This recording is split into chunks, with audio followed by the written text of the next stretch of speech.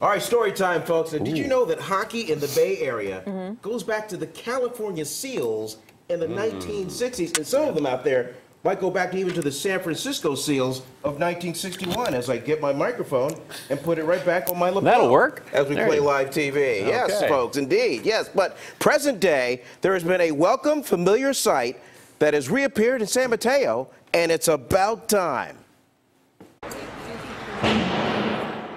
Hockey night in San Mateo. And after a 4-year hiatus, activity is buzzing again at Nazareth Ice Oasis at Bridgepointe Mall. It's fantastic to see so many kids back on the ice here. Was it always like this? You see a bunch of retail stores behind me here? Well, in 2013, this location, then known as Bridgepointe Ice Rink, was going to be one of them.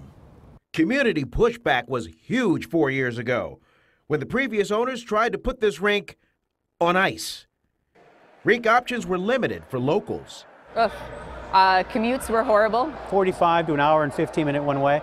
One way. One way. I used to go to Tri-Valley Ice in Livermore. This took me about 50 minutes each way. And for 45 minutes of hockey, and I live a mile from this rink. All that changed when Nazareth Enterprises took ownership. Doors reopened a few months ago. Definitely took a community coming together to, make it happen, and it's just been a kind of a cool ride ever since. Any given night, you'll see beginners in the green sweaters.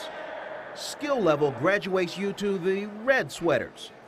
Feel for the game dictates the higher levels of this particular youth hockey program. And the numbers? I'd say it's doubled. Wow. Yeah, a lot more kids on the ice than there was a couple of months ago.